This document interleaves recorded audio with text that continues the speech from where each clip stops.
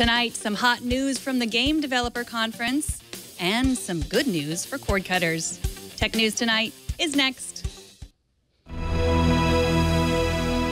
This is Twit.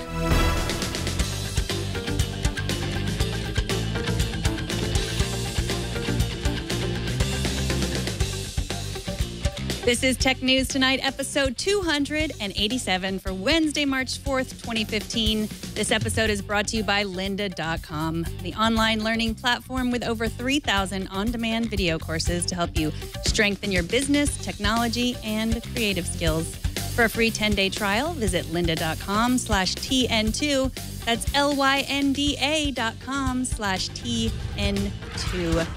I'm Megan Morrone. Let's get right to the news. This week, we've been talking about Microsoft's brand new Lumia 640 and Lumia 640 XL. Now, these are $250 phones without a contract. The phones themselves are pretty basic, about what you'd expect for a $250 phone. But what's interesting about them is that they come with a free year's subscription to Microsoft Office 365. Here to talk about why Microsoft might be doing this is Alex Wilhelm from TechCrunch. Welcome, Alex. Good to be back. Thank you for having me. Well, why would they give away a year of Office? That's $70 to $120 per subscription. Why would they do that for every phone? Well, the marginal cost to actually have a new subscriber to O365 is probably like $2 a year. So it's not a lot of actual outlay for them. And I think what they're trying to do is leverage a brand that's working very well, Office, and use it to kind of prop up their mobile strategy, which has been lagging for the last, ever. I don't know how well this is going to convert. I know they have a new deal with Deutsche Telekom, which will involve this specific Office deal. And so perhaps that will be something they can leverage to help grow their market share. But I think right now they're just very focused on getting more devices out the door. And this is one way they decided to kind of pursue and push that strategy. So if you buy these phones and you have the Office 365 subscription, then you can use it on a desktop or a laptop also? Yes. So it should work across all your platforms for an entire year. So you'll have desktop Office, you'll have online Office, more cloud storage, more Skype minutes, whatever, for a year. And then it all turns off. So I think their plan is get this deal out there, sell more phones, get more potential subscribers. And then when a year lapses and all of a sudden they don't have more OneDrive, they don't have more Skype minutes, they go, all right, now I'll just pay for it. So then they sold the phone and have a new subscriber. So it's kind of a double whammy, if you will. For a lot of cliche, sorry. Right. So, Google does this already. They give away their Office suite. It's not as good as Microsoft Office, but how do they do it? Well, that's the bet here. Microsoft is essentially betting that their productivity tools are so much better than what else is out there that people will pay for them.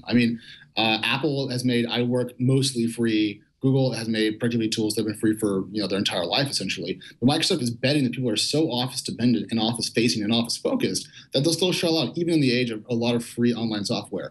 And to their credit, and this surprised me when it happened, it seems to be working. They've sold a lot of subs on the consumer side to this product, and I thought it was going to be a much slower rollout, but I've been kind of proven wrong by the market repeatedly, to my personal chagrin, but it's good for Microsoft. All right. Now, is this the only phone that does this? Are there other phones that give away Office 365? So I spent a lot of time chasing down the answer to that, actually, ironically. And the thing is, I think so. I'm like 95% sure. Microsoft actually didn't know. They couldn't find out. I don't know why that's the case, but they tried to chase it down for me, and they literally couldn't tell me for sure. They said, we're nearly positive this is the first time it's happened. Wow. My question is, what happens next? Are they going to roll this out to more phones across maybe the entire Lumia line? I don't know. But certainly for now, it's a change in pace, if you will. Right. Well, that makes perfect sense. I actually worked in Microsoft marketing for many years, and that does not surprise me at all. There you go. They couldn't find the person, or maybe they didn't want to find And I really tried, too. I called them like 15 times. I was like, can you please just fact check this for me? I need one data point. And they're like, yeah, we're working on it. We'll get to you. Right. So you also reported that crafter marketplace Etsy just filed for a $100 million IPO. Now, Yes. does that price seem reasonable? Is that a surprise to anyone? I'm presuming the $100 million number is actually a placeholder. If you recall, when Alibaba went public, they put $1 billion in their line item there on their F1, not an S1. It's a little different. And there was a placeholder number. They raised it. Box originally wanted to raise 250, ended up raising less than that. So that number has been moved around. And whenever you see $100 million, it just feels like they're just putting that there for now before they price, think about shares and so forth. So I think they're going to raise that number maybe by a few $100 million. If you read the S1, they're a strong company. They have really quickly growing revenues. Essentially, they're break even. On a non-GAAP basis, they're profitable, and they don't have a lot of debt. So I feel like that's kind of a number that'll go up over the next couple of weeks. Right. That's a lot of knitted frogs. It's a lot of knitted frogs and weird dangly earrings and things to put on your head. I think it's the three main revenue pillars over at Etsy. Right. And they've been around, 10 years, 12 years? What took them so long? I don't know, actually, to be totally honest. But I mean, they now have like nearly $200 million in last year revenue. So however old they are, they've done very, very well for themselves. Well, let's move on to the Game Developer Conference in San Francisco. GDC, of course, is for professionals only. It's a gaming conference that includes programmers, artists, anyone involved in the gaming development industry. You were there. There are a few announcements that I want to get your take on. First, sure. NVIDIA's Shield set-top box. Is this for gaming or streaming TV or both? What is it for? Well, it costs $200, and it will come with the ability to play, I think it's 50 different games at launch, and it comes with a game remote. So I'm presuming there's kind of a heavy gaming focus there. I just don't know if I really want Android on my television, to be frank.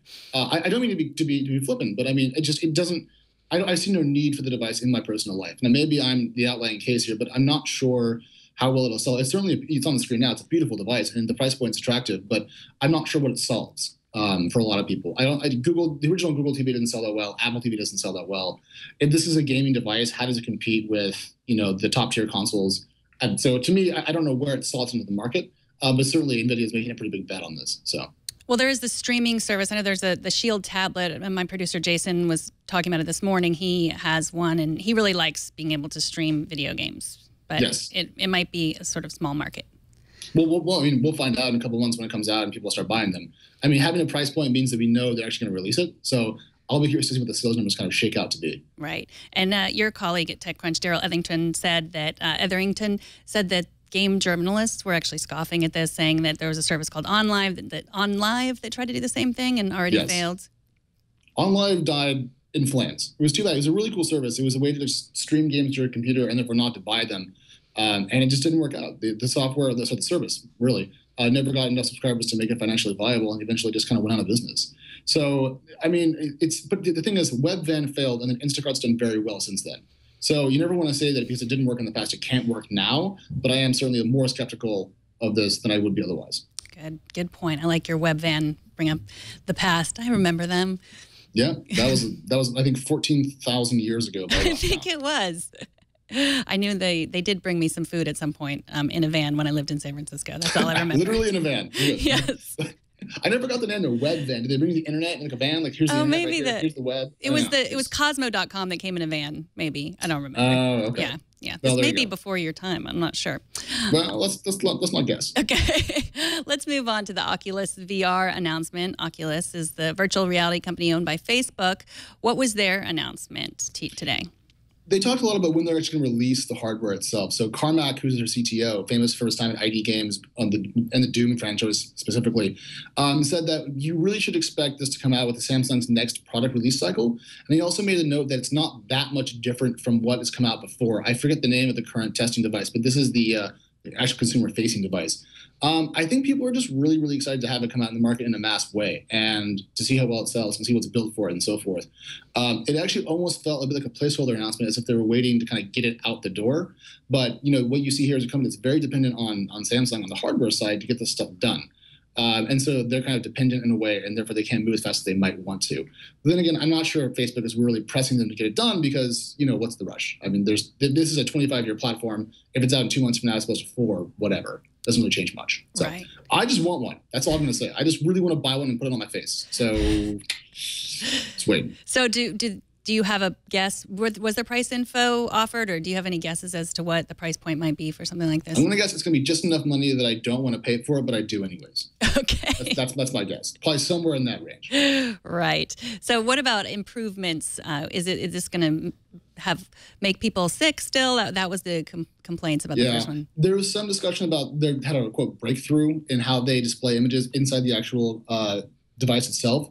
And if they can do that, maybe they can reduce that problem. I'm not sure precisely how much they're going to change. I mean, I think the Carmack point that they haven't changed that much indicate that we're not going to get a radically different device. And from what I've heard from people who have used the current device, it's awesome. So maybe that's why they're not changing that much on the way to the consumer side of this, because if it works, why screw it up? Right, exactly. So now let's move from VR to AR. Microsoft announced that they'd be bringing Xbox games to the augmented reality HoloLens headset. They sort of hinted at that already in their Windows 10 announcement. But what else did they say about this? Well, I mean, I think they want to keep HoloLens in the news. And so precisely they were trying to say, like, look, yeah, we're going to do what you thought we were going to do, but now we're going to say it out loud. I mean, who didn't think Xbox games were going to come to the HoloLens? I mean, why wouldn't they? I just think it was good for them to, not drum up interest, but I mean, in front of all these developers, say like, yeah, and whatever you build for Xbox now, think about this in the future because this is coming out as well. I think developers are still relatively unsure about what HoloLens will become when it actually hits the market, and so to have this note that it will work with Xbox titles, I think makes it seem a little more middle of the road and mainstream. If that will drive interest, yeah, your guess is as good as mine. But I mean, I think the company didn't surprise anyone today by saying what it did. Right. And they didn't give any more timeline for HoloLens. They've been relatively mum as far as that. At least with me, I've asked and I've been told nothing. So. Well, I think, they were really aiming it at Minecraft, and my experience with Minecraft is it's aimed at 11 to 12-year-olds. So by the time those people get to be able to spend the money, have the earning power to buy one, that may be when it's out. Well, I played Minecraft on the HoloLens on Microsoft's campus in January, and I don't play Minecraft just personally. I think I played one time for like 5 minutes, and I had an awesome time doing it. Like I felt like a child playing with like really awesome Legos. It was really cool. I didn't want to stop, but they took it off my head and told me I had to leave. But while I had the chance, it was really fun and engaging and like just immersive. I hate to sound like a fanboy, but I think the HoloLens is really cool if it comes out and is as capable as we hope that it will be. Right. So it's virtual or augmented reality that turns an adult back into a 9-year-old boy, essentially. Well, I wouldn't call me an adult, but okay. I'll take the 9-year-old point. That's pretty fair, I think. So you're already halfway there. So those were the things that I thought were cool that were announced today. Did you see anything else or hear about anything else interesting that was at the Game Developer Conference? I'll just make a small point. I was there at Moscone today. I was in Moscone north, south, and west, bouncing around, and I was just shocked at the number of people there. I mean, I knew everyone knows GDC matters. Everyone knows it's a popular event, but I mean, this is on the same scale as like Google I/O. This is a really maxed out, massive event, and happily enough, it wasn't just all dudes. I think there's some worry in tech, especially at gaming events, it's going to be single gender and single color. And happily, just looking around, people seem to be a little more diverse than I thought. So my takeaways really were just like, wow, this is massive. And also, thank heavens, it's not just a bunch of white dudes. Right. I mean, there were a lot of white dudes, don't get me wrong. Guilty. But there were happily other genders and colors there. It just felt good to have a more inclusive or maybe inclusive-facing technology event.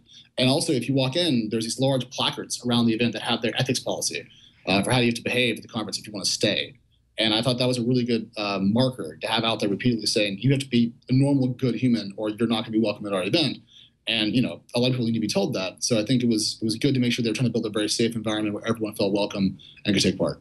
Yeah, that's great. I mean, especially considering the year that female gamers had last year. Are still having this year, frankly. Right, so. Yeah, it hasn't. It's gotten better a little bit, but yeah, it is not good. So as long as I have you here, I thought I'd get your take on one more tech story. There's a sort of scandal brewing about the fact that Hillary Clinton used her personal email address to send and receive mail while she was Secretary of State. Yes. Some people are saying this is worse than what other politicians have done. Some have been using like cloud-based email accounts, like having a Hotmail account. Sure. They say this is worse because the Clintons completely controlled the email. Do you think this is a scandal or not? Well, we're certainly going to make it into a scandal.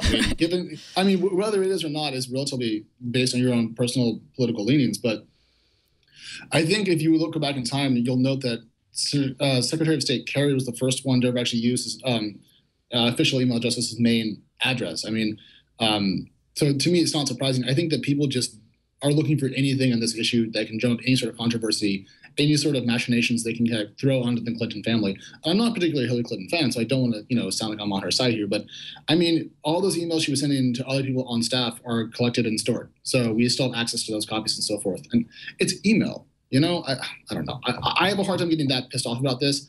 But certainly people that don't want to see her win the next election are trying to make this into some sort of like leadership scandal. I mean, what's your take on this? Are you actually mad? I'm not mad. I think it is exactly what you're talking about. It's political. And, when we saw the story about Jeb Bush last week or 2 weeks ago when he released all those people's email addresses, it's sort of, it's like that's the way that the news always portrays the Democrats are these evil, well, she's protecting her email. She's so smart. She had her own email address. And the Republicans are just like, oh, well, they're so dumb. They don't know what they're doing. I mean, it's like, and I'm not saying that either one of those true. It's just stereotypes on both sides. And I think they're using technology to show that. I think it's lazy reporting in a lot of ways. I mean, people have said so many times how the 2012 Obama campaign was so technology focused and so awesome. And I wonder how true that is. I mean, I've heard that same narrative pushed by a number of different outlets, but I've always been a little like, eh. But in this case, anything involving Hillary is going to be, it's going to be massive. So this is going to be the tone of the next 2 years, if not more, through 16. So I expect more of this sort of thing to come out and probably not do that much damage to her reputation or chances. So. Right. Well, thank you so much, Alex. I always love your take on all the tech news. Are you working on anything else that you're allowed to tell us about? I am working on a piece right now on Postmates, the delivery startup, that I'm trying to get out the door, and I have somehow managed to not. So I'm gonna go run and get that done, and hopefully get it out today before my next thing. Well, thank you. Alex Wilhelm is a reporter at TechCrunch, and you can check up on what he's doing on Twitter at @Alex. Thank you, Alex. Thank you. Coming up, a final report from Mobile World Congress and a new group of angel investors from Twitter. But first, this episode of Tech News Tonight is brought to you by Lynda.com. Lynda.com is for problem solvers, for the curious, for people who want to make things happen. Maybe you want to master Excel, take better photos, update your resume, or learn the ins and outs of WordPress. Lynda.com has everything you need to feed your curious mind. Some of the courses I recommend are Java Essentials Training, Google Analytics Essential Training, and HTML5, Structure, Syntax, and Semantics, where you can learn how to create richer, more meaningful web pages with HTML5 structural tags and enhanced semantic markup. With a Lynda.com membership, you can stream thousands of video courses on demand, complete with transcripts, which allow you to follow along or search for an answer and skip to that point in the video. Your Lynda.com membership gives you unlimited access to training on hundreds of topics, all for one flat rate. Whether you're looking to become an expert, you're passionate about a hobby, or you just want to learn something new. Visit lynda.com/TN2 and sign up for your free 10-day trial. That's lynda.com/TN2. And we thank lynda.com for their support. Mike Elgin is still at Mobile World Congress today, and we have one final report from him. It's about an in-car entertainment system from a company called Accenture. Take it away, Mike. One of the big themes at Mobile World Congress is connected cars. It's part of the Internet of Things phenomenon, and we're here at the Accenture booth looking at a really interesting partnership announced here at the show. Could you tell me what your name is, please, and what you do for Accenture? Yeah, sure. I'm Raffaele from Accenture. I'm a senior manager. I'm responsible for the development of the onboard solutions for the Uconnect Live program. And can you tell us about that solution and how it works? Yeah, sure. The solution will be launched in a few weeks from now. It's been announced in Geneva, also in the Auto Car Exhibition and here in the Mobile World Congress. And it's all about the new Fiat 500X and the Jeep Renegade that will be launched with this system and another system, similar system that is showcased in the other corner. And it is the connected vehicle experience across all the European countries. It goes through a mobile application. So there is a mobile application that is available for Android and iPhone. So for both the two platforms, the users will download this application from the stores, and once they get into the vehicle, the application get connected to the head unit via Bluetooth or the USB cable if you prefer. Once you are connected, all the applications will be live here, and you get a series of different services and applications ready for you. One is, the EcoDrive. This is one of the applications we have developed specifically for Fiat that takes, how it records how you're driving and gives you scores in terms of acceleration, deceleration, speed, and shifting. These data are also sent through the mobile phone to our backend platform because, the user may want to review the data using the mobile application, and more importantly, we can use this data for additional services, of course, with the willingness of the user, but those data are the data that insurance companies may want to use, for tailoring some specific policies around the users. Yeah, I hope you don't tell my insurance company about my acceleration. I will not. Thank you.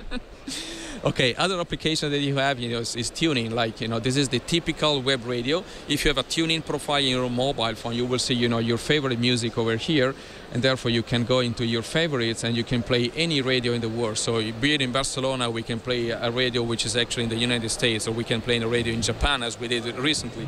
And you see the quality is pretty good because we have adopted very, sophisticated techniques for developing the application in the head unit, so to keep the music very smoothly, even when the car is moving. I like the fact you're using TuneIn. It's a great service that isn't as popular as it should be. And of course, in addition to music, they have podcasts, including all of the Twit podcasts and our live feed. So we're a big fan of TuneIn. But I'm sorry, go ahead and continue. We also have Deezer, and we are also making agreements with other content providers for adding applications, because one good thing of this system is that all the applications that you see here can be downloaded over the air. So I don't need, the user take a USB stick, from the internet or going to the dealers. We can, push updates or new application or updates, directly into the cars. So, and in a safe manner, of course, respecting security, respecting all the driving distractions policies. And that's over mobile broadband? Yeah, it is over. We are, using a 4G connectivity through the mobile phone here. So. Of course, we have Facebook, we have Twitter, we have Reuters, so you have the possibility to see the news. And of course, if the car is moving, since we don't want the user to be distracted by reading the news, you can actually listen to the news. So there is using the steering wheel buttons, you can launch the text-to-speech, and the system will read the news for you. Okay, so this is another application where we have adopted again all the driving distractions policies. And lastly, diagnostic. So people want to know how the car is doing, and also the car makers want to know the data from the vehicle. So this will enable really diagnostic for the car makers, so we can capture all the data in the vehicle, and we can show the user, for instance, if there is any possible warning or issues, and the user again can listen what's going on, if they need to stop immediately, or they can continue to travel because it's safe enough. Well, that was really interesting. It looks like you could have the news read to you, but he didn't say that Facebook could be read to you. So I just wanted to remind everyone not to check Facebook while you're driving. That's my public service announcement. Mike, of course, will be back on Monday. He will be doing Tech News Today in the morning, an hour early because of the Apple event. And if you want to see all of his coverage from Mobile World Congress, you can go to Twit Live specials to see that. And those of you who have been clamoring for clickable links in Instagram, you know who you are. You can rejoice now, but only if you're an advertiser. Instagram announced today that they'd be giving advertisers 2 new features for their Instagram posts. First, they'll be able to offer links if people want to learn more about the advertisement. And advertisers can also create posts with more than one image so that users can flip through them. The International Business Times is reporting that HBO's subscription streaming service will cost $15 a month, and it will be called HBO Now. Apple TV will be one of the launch partners, according to International Business Time. This is good news for me because $15 is about exactly what I paid in late fees at the library last month when I checked out the season 3 of Girls and forgot to return it. And in other good cord cutter news, Sling announced today they'll be adding AMC to their $20 a month subscription. And finally, 2 former Twitter execs and 4 current Twitter execs just announced that they'd be starting a new investment group called #Angels. According to their post on Medium this afternoon, the women are collaborating together, but will be making individual angel investments and not forming a fund. And since some of them are still at Twitter, they won't be investing in companies that could create a conflict of interest from a competitive or a potential acquisition point of view.